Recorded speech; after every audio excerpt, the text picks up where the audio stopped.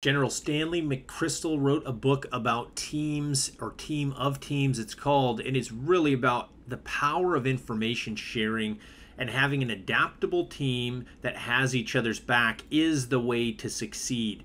This guy led tours, he's very experienced in the military and carries a lot of those kind of suggestions to why that structured system does not work in today's environment. You have to be way more adaptable. You have to use the flexibility of your knowledge of your team and the information that's being shared all the time to adapt your business to be successful. The perspective in this book about what it takes to succeed in contrast with more controlled environments is really fascinating. Enjoy this book. Full review on the website, YouTube channel. Follow for more.